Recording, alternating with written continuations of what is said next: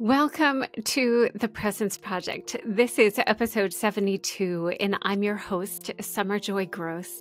I'm a spiritual director, an Anglican priest, and I have a book coming out this April 30th, called The Emmanuel Promise, Discovering the Security of a Life Held by God.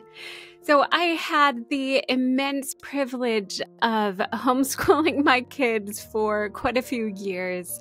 And one of our favorite times of the day was the read aloud time. I love reading stories over them, stories that I hoped would put the furniture in the imagination of their brain. I don't know if that makes sense, but I always thought about it that way, that each story would provide a place, kind of create home for them, a sense of home, a sense of the wonder of the world as well. So today, I'm going to be reading to you from the Emmanuel Promise, the very first chapter, or the introduction, and it's called His Face Turned Towards You. I'm going to be reading this all in one sitting, so I'm not going to cut out any. It'll be just like a read aloud. I'm not going to be producing this. I'm going to be reading it over you. Transitions can sometimes reveal the hot potholes of our internal world. Sometimes they can create them. But stories wired into our brains in adolescence can become hard to wire out. In adolescence, our brains are porous, moldable. My story may not be a story of abandonment or the death of a parent, but it's my story. The story of a young girl's vulnerability and 4 years of loneliness and hypervigilance. 4 years of little t trauma. Not all stories of trauma have a shock factor. Some are slow, a twisting and wringing out over several years' time. In this case, 4. Therapists talk about big T traumas and little t traumas. Big T traumas are events: a death of a loved one, a rape, a divorce. Little t traumas signal an internal bruise, a repetition of hurt, a lie compounded, an atmosphere of shame. All unseen ticks on the page of an autobiography, but still tender. Little t traumas create the neural pathways, roadways in our brain that all other relationships travel down. This formation of neural pathways begins in the first 3 years of our lives as the quality of our attachment with our first caregiver is established. And this is what I want you to hear. Every experience we have with our main caregiver creates expectations for future care. In fact, it sets up our expectations for care for all of our relationships going forward, even our relationship with God.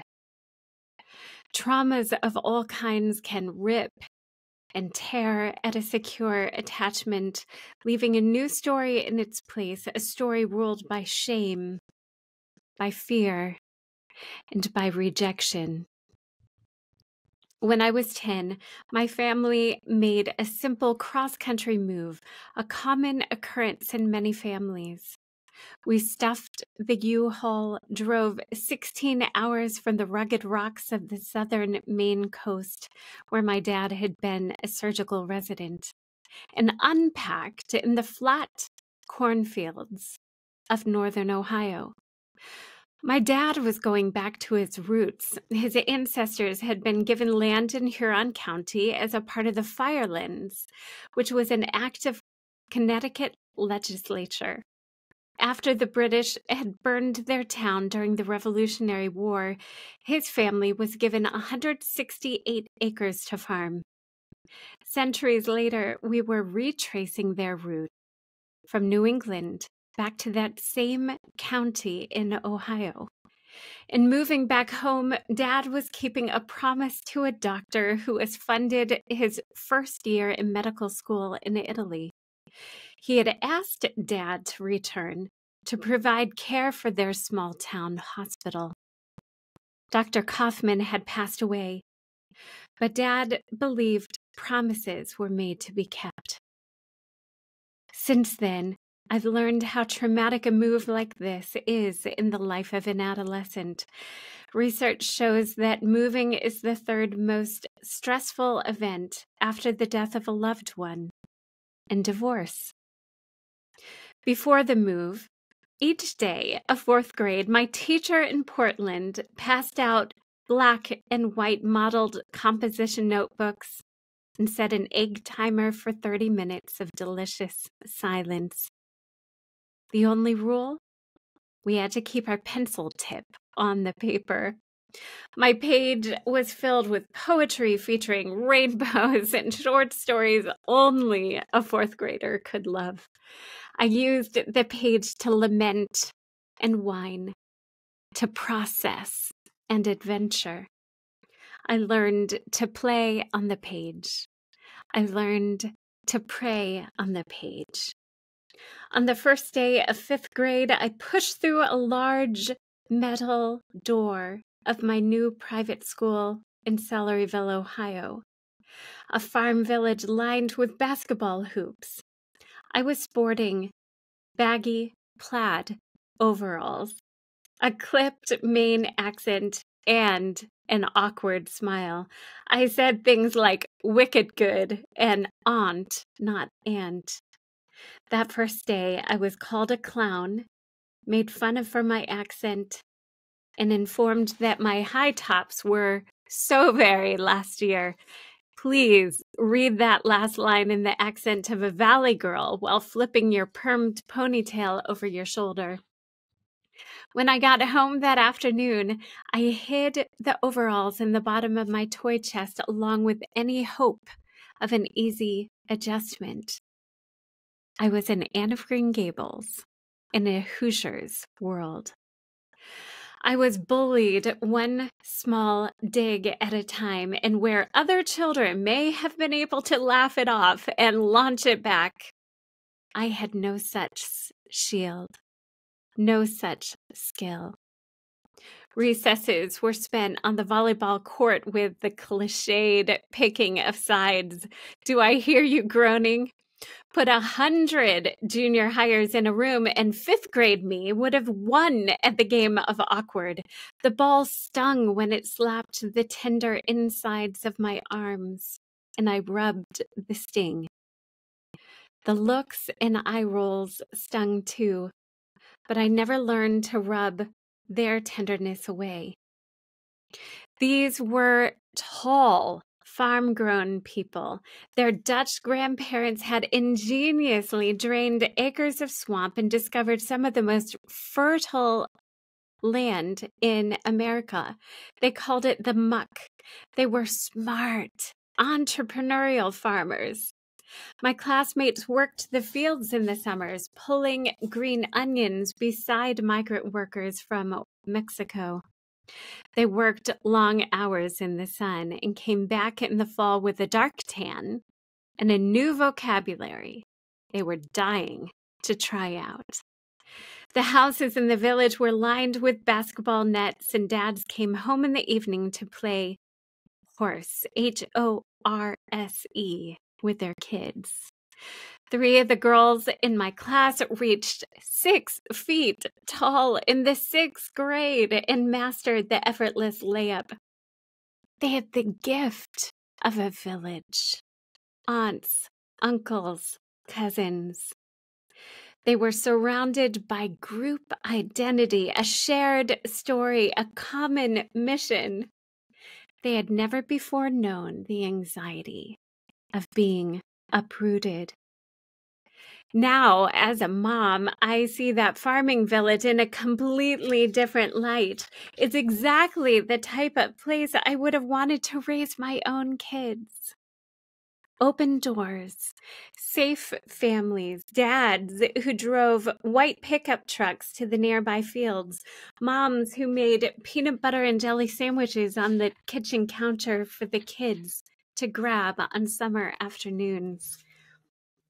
On Sunday mornings, inside the red brick Christian Reformed church across from the school, families sat down in familiar pews. Sunlight streamed through the long windows and bounced off white wood. Moms pulled square mints out of their purse before the sermon was preached. The children were known and embraced by a generous childhood. But what's paradise for one person can be torment for another. Perhaps I was like the little matchstick girl, always looking in the window at a continual feast, but never invited to take a seat at the table. When my family and I drove west, our own strong Maine roots tore. For 5 years, we had gathered at Jerry and Mary Goodall's house on Sunday nights for small group Bible study. This group held us together in their generous arms as Dad spent 100-hour work weeks at the hospital training. We held hands as we sang the doxology in 4 parts, voices bouncing off the slate floor in the entryway. Casserole dishes, plates of cucumbers from the garden, traditional brown bread, and B&M baked beans with hot dogs circled the table. All the kids walked in and out of the teachings in the kitchen, snacking on spice cookies and drinking milk from small Tupperware cups. I sat in Mom's lap as we learned about the Psalms, or I sprawled across the floor napping on a couch pillow while the guitar was strummed. Now here I was, 16 hours away in Ohio, wondering where my village was. Early morning, every morning before school, I slid open the minivan door and walked into the small Christian school in Celeryville. I wondered how to stay small enough to survive until 2:45 p.m. Hour by hour, I stayed on a seesaw of fight or flight. Every night, I strategized how I would build bridges. Maybe I would compliment a girl on her new shirt from the Limited. I would pray for a smile, pray for friendship. I contemplated bringing extra chocolate chip cookies in my lunch to hand out. Nice became my coping mechanism, my strategy, and my surprise attack, but the connection never lasted long. I tried to comprehend this new culture in the language where facial expressions, the mannerisms, the elbows slammed on the table, the huffing, the eye-rolling. After 4 years of this, hypervigilance was carved into my nervous system. We all need a safe pair of eyes to land on when we're moving into fight or flight. We regulate our emotions through glances of kindness. We look for someone who knows us, someone who carries the truth of our value, someone who holds us in friendship when we're in a swirl of anxiety. Each day I walked in alone, 1,000 nerve endings awake on my skin. For 4 years, I lived without the safety of a kind pair of eyes. Our brains need attunement like they need nourishment. We need someone to mirror our hurt back to us and say, ouch, I see your pain, and I'm not going anywhere. Attunement occurs when one person reads or tunes into the inner world of the other person with understanding and support. This is vital, especially for children. Why? A child is not able to regulate their emotions on their own. Their caregiver provides the empathetic presence the child needs to begin to make sense of their fear when awakening from a nightmare. Their pain is right-sized only when the child gives it voice and then experiences the empathy in their caregiver's eyes. When a child feels seen and understood by their caregiver, they feel safe enough to metabolize the emotion. Without attunement, the child either revs up their emotion to a higher degree or they begin the process of numbing because the emotion is too much for them to handle on their own. With attunement from their caregiver, the child eventually learns to internalize the caregiver's compassion, to self-regulate, and to use the caregiver's brain as the first map of their emotions. Neuroscientist Dr. Daniel Siegel uses 4 S's to describe what we need to feel when we're reaching out for attunement. We need to feel safe, seen, soothed, and secure. Years after our move to Ohio, I recognized the same disintegration I experienced walking through those metal doors while watching a video of Harvard professor Ed Tronick's still face experiment. Tronick's research into attachment, which revealed the quality of the bond between the child and the caregiver, helped further our understanding of attachment theory. The more secure the bond, the more the child was able to grow up moving about in the world with a sense of safety, wonder, and ease. So in the video, a mom mirrored her 1-year-old daughter's laughter and curiosity and attuned to her emotions. When the little girl pointed, the mom looked and laughed with obvious delight. When she reached for her mother from her seat in her high chair, the mom laced their fingers together. The mom was attuning, constantly reading the signals, the emotions, and the needs of her daughter. Next, at Dr. Tronick's instruction, the mother turned her face away and stripped all emotion from her expression.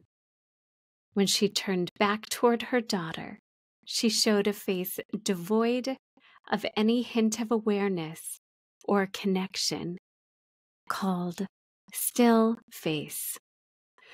But still face is not neutral. In the video, the young girl made facial expressions expecting her mother to respond. She tried to grab her mother's attention by pointing playfully, laughing, and engaging. Finally, after 2 minutes, the infant's shock turned to confusion, and then grief and anger, and then finally, total emotional mayhem. She went limp. She would have slidden onto the floor if she hadn't been firmly clicked into the high chair. Finally, she screeched and banged on the tray. The emotional stress caused her to fold in on herself. Man, can you feel that in your gut? The search for a face engaged. I sure can. It's one of our greatest needs and the source of our greatest fear, the shame of everyone turning away. We fear being alone in a crowd because every face around us has become still face. But here's my question. How many of us experience God as still face? How often do we believe he's emotionally unavailable in the middle of our being tossed by great waves, that we have to yell, repeat our needs ad nauseum, find the right words that will act as an incantation, or prove our worthiness? Do you think that's how the disciples felt in Luke 8:22-25, when a storm started tossing their boat like a plastic vessel in a toddler's bathtub? and Jesus was sound asleep. He was exhausted from days of teaching on the mountain, healing Peter's mother-in-law, and tending to the townspeople's abundant needs pressing in all around him. I can imagine that being on the open lake with a few safe people sounded like just the sort of peace Jesus was looking for after compassion had wearied his body.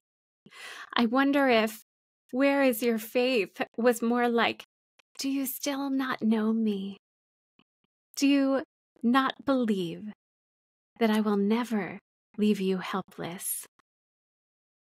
Our greatest fear is being abandoned, that God will be absent or asleep when we need him most. Our deepest need then becomes a question: will I be safe, seen, soothed, and secure when life has me flat on the floor? Over and over throughout Scripture, God's response is, "I am with you," embodied in Emmanuel. God with us is not just a tagline. It is God himself with us in the mess and mire of our lives. God with us is a promise of an available and attuned caregiver, turned towards us, his ear open to our every cry, not from afar, but right here in the room. Divine love then is not ephemeral, gone here today and gone tomorrow. It is the solid promise of a face always shining towards us. The invitation of this book, and of course of our lifetime, is to become awake and aware of love always reaching out. So let's pause for a moment to connect this to our own stories. When you walked into the room as a child, how did your dad greet you? Imagine your dad after work sitting in the corner on his laptop or behind a stack of paperwork on his desk. Now peek around the corner and yell, "Daddy!" What happens? What does his face look like? Do you run in and jump onto his lap? Do you keep your distance? Do you wonder if he heard you? Does he scowl? Does he put his index finger up, letting you know he doesn't have the time right now? Now imagine walking into a room where God is at work. What happens? Does he put out his hand and ask you to wait because he's busy? Or does his face light up as he holds out his arms and welcomes you with eagerness? Next, visualize walking toward God the Father with the brokenness of your sin still in your arms, the aftermath of your rage still knotted in your stomach, your computer with pornography still open, Jack Daniels still on your breath, your words slurring as you stumble forward. Now tell me what his face looks like now. The prodigal son was expecting full-on wrath. He had humiliated his dad, asking for his inheritance even before his father's death. And now he was crawling back home hungry after gambling away his dad's legacy in a Middle Eastern Vegas. He could no longer afford even a 4 for $4 from Wendy's. He got a job at a pig farm and spent his days smelling like pig slop as he considered sharing their food and laying down to sleep. In complete desperation, the prodigal limped home, remembering his dad's servant didn't have to root through the trash for supper. As he got closer, he rehearsed what he was going to say, fully expecting to hear an "I told you so" or "Get out of my sight." He expected still face, but instead his father's face looked like a sunrise, full of complete and utter joy, nothing but welcome. Before the son could even repent, his father threw a coat over his son's dirty jeans and t-shirt and phoned home for steaks to be put on the grill. He was expecting wrath from his father. Maybe you were too. Maybe he was expecting a dressing down ending with a slammed door. Maybe you were expecting an icy presence, hands on hips with eyebrows raised and the word "again" thrown in your direction. Maybe you were just expecting disinterest. God's attention is limited, right? He doesn't have the ability to look up every time you walk into the room. Deep down, you believe he's busy elsewhere, somewhere more important. All of this is what a spiritual director calls helpful information. But don't worry, you're not being graded. Knowing more about our expectations around discipline and care helps us learn more about what we can expect or what we already expect in our experience of God. Every Tuesday during the summer before I went to college, I walked through the door to Trudy's office in a repurposed white clapboard house in Norwalk, Ohio, and sat down. Trudy, a marriage and family therapist, had been trained at nearby Ashland Seminary to pray her Christian clients through trauma. She taught me to go from a sense of safety, in my case, a couch in our family room, to a memory, and then watch it unfold in front of me and ask God, where are you in the room? How do you feel about what's happened to me? Slowly, my memories were being transformed as I watched Jesus weep with me. As I prayed with Trudy, I remembered pushing open that large metal door to my junior high. But this time, Jesus walked into my 5th grade classroom, set up a cross, and got up on it. I was stunned, silenced. Christ on the cross took my breath away. There was nothing more that needed to be said. I couldn't put this prayer experience into words for a long time, but every time I thought of the school building or even dreamed of it, the cross was now there in the 5th grade room. Every time I saw myself pushing through those heavy doors, I was going to visit Jesus. And he was declaring, "This place is mine. I hold the power here." The tree of life had been planted. The roots were spreading the kingdom through my memories. Somehow this message also endowed me with value. I heard him say, "She's mine. I died for this one." Encountering Christ's presence in this place of hurt transformed my junior high experience from one of shame to one of safety and security. If I walked into any of the rooms in the school, in my memory, the power of the cross completely shifted my emotions in the present. I was secure. Emmanuel, present, was the only message I needed. He was the final word.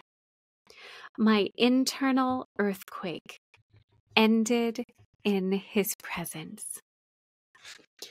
Years later, at the Advanced Formational Prayer Conference in Ashland, Ohio, I sat at a round table facing Dr. Ann Halley, a spiritual director, professor, and practitioner in this realm of attachment with God. The fluorescent lights were strong, but the autumn light pouring in through the windows of the conference room was even stronger. That day, Anne wore a blue sweater and her characteristic warm smile. It was 2010. Anne was teaching us how becoming aware of our attachment with our first caregiver still affects our relationship with God. During our session, she invited us to ask the question, Jesus, where are you in the room on my behalf? As I prayed, I sensed Jesus was far away in the corner, but near in his attentiveness. He was turning towards each of us in delight. In fact, he was turning towards me in delight. I was experiencing the Emmanuel, God with us, holding my gaze with tenderness. The room stopped spinning. My breath deepened. My shoulders dropped. In the midst of a full conference room, my orientation shifted from overwhelmed to grounded. Christ is here, I thought. He who holds the world in the palm of his hand is present.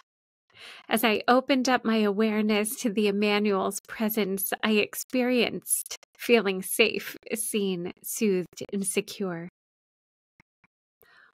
What if we could experience an attachment with God so grounding that we feel safe in every room because we are oriented to his anchoring presence? What if we learn to stop at every threshold, take a deep breath, and ask, Jesus, where are you in this room? And then as we step into the space, we join the one who is perpetually welcoming his children. That day, I began to comprehend what the disciples learned that stormy night on the Sea of Galilee.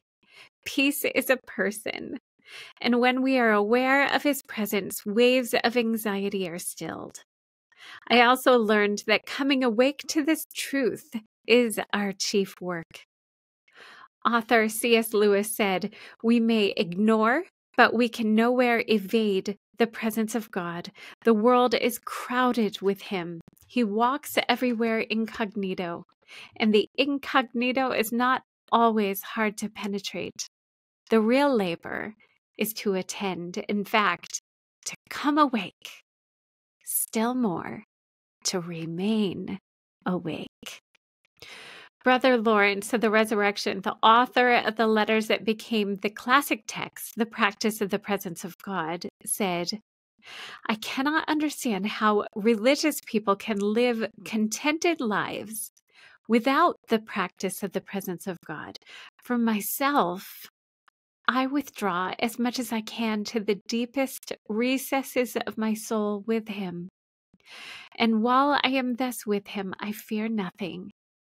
But the least turning away from him is hell for me." Then Brother Lawrence invited us to form this habit. In the beginning, a persistent effort is needed to form the habit of continually talking with God and to refer all we do to him. But that after a little while, his love brings us to it without any difficulty. Over the last decade and a half, I've asked myself this question daily. How would my anxiety today shift if I awakened to God's presence, the promise of Emmanuel? What if I could be safe, seen, soothed, and secure because Jesus' face was always shining towards me, always attentive, always connected? Like a dancer doing pirouettes while focusing on a clock in the back of an auditorium. Could I orient myself on a clock in the back? Orient myself to the presence of my Emmanuel, eyes trained on the one who is always attentive to me? Psychologists who study attachment theory have described secure attachment as a bond between child and caregiver where there is trust that care is available. So I began to wonder if I could experience the building of a secure attachment to the Almighty God. Dotted throughout the Old and New Testaments, the presence of God was provided as the security of God's people for their safety, their peace, their comfort, and for the ultimate encouragement that the God of the universe walked right beside them.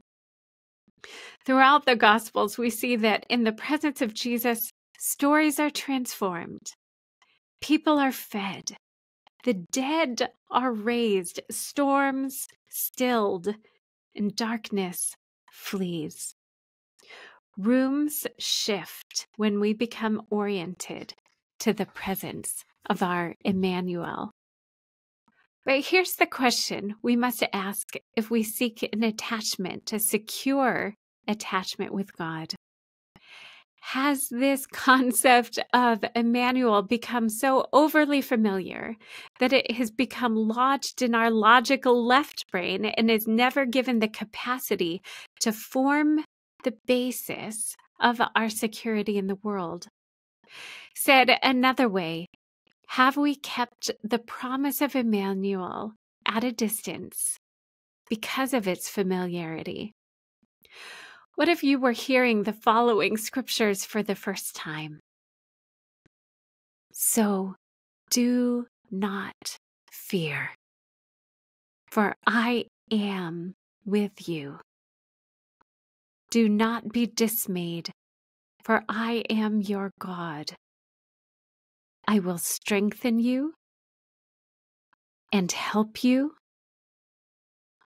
I will uphold you with my righteous right hand. From Isaiah 41:10. Or, have I not commanded you? Be strong and courageous. Do not be afraid. Do not be discouraged. For the Lord your God will be with you wherever you go. Joshua 1:9. Then there's the very last words of Emmanuel, spoken before he ascended into heaven. Surely I am with you always, to the very end of the age. Matthew 28:20. Add to these 1,000 other invitations through Scripture of God inviting us to walk with him, to grab hold of his hand, to look in his face, and on and on. Somewhere along the line, we've got to ask ourselves, did he mean what he said? Or was it just an inane comfort he was throwing our direction before escaping into the heavenly realms? Brother Lawrence didn't think so. He was transformed by the awareness of God's presence. This was a question he was asking in practicing the presence of God. I cannot imagine how religious persons can live satisfied without the practice of the presence of God. For my part, I keep myself retired with him in the depth of the center of my soul as much as I can, and while I am with him, I fear nothing. But the least turning away from him is insupportable. Then he goes on to say, one need not cry very loudly. He is nearer us than we think. How do we remain awake to the presence of God? How do we orient our lives to the promise of Emmanuel, the living Christ, walking beside us? Discovering the answers to these two questions is the journey between these two covers. It's also the journey between birth and death. So lace up your hiking boots, pick up your walking stick. I'll walk beside you. But first, a few practical steps as we start down the trail together. One, you can access companion videos for each chapter at summerjoygrowth.com/the-Emmanuel-promise. I'll walk you through prayer experiences using the scriptures and Monday morning practicals and make everything as accessible as possible. All you have to do is push play. Remember, number 2, remember God is the initiator. We'll talk a good bit about this later. He knocks, we open. Number 3, lean on Him. One of the most important prayers I've ever learned to pray is this: God, I don't have desire for you in myself. Would you give me desire for you? This keeps us from staying stuck in messages crafted by shame. He is the giver of every good and perfect gift, even the desire to grow. Number 4, keep your pace slow. You're not being graded. People grow best at the pace of relationship. And then number 5, find your people. Don't think you have to do this work alone. Maybe you have a group already set up for this sort of journey. Read the book together. Or you can join the Presence Project community and we'll walk together. Heaven is crammed with those who have come awake to God's presence and turned toward the sun as if warming themselves after a fierce New England winter. They are wrapped, held, embraced. We are living here on earth with the smallest viewpoint of the divine, filled with incessantly chattering ego needs, obsessed with safety, and carrying the heaviness of a broken world on our shoulders. This awakening to the nearness of Emmanuel is a leaning in, a learning, a listening to one whispered invitation after another. Earth is filled with the footprints of those who have passed before us, yawning, stretching, emerging from the slumber of life to walk with our Emmanuel. The line stretches before us. St. Paul, St. Patrick, Teresa of Avila, St. John of the Cross, Brother Lawrence, C.S. Lewis, and on and on. Throughout this book, we'll join them in the journey, listening as the Spirit whispers to us. Come awake, come awake, come and rise up from your sleep. It was a privilege to read this over you, my friends. If this caused you to desire to lace up your boots, to have a sense of hope, that living in the presence of Emmanuel is a possibility, that a secure and earned secure attachment with God is a possibility, I just invite you to pick up the rest of this book, to pre-order this book wherever your books are found. Again, it's been a privilege to read to you the Emmanuel Promise, discovering the security of a life held by God. And now, friends, may you know today that you are being held in the hollow of God's hand. Have a wonderful day, friends.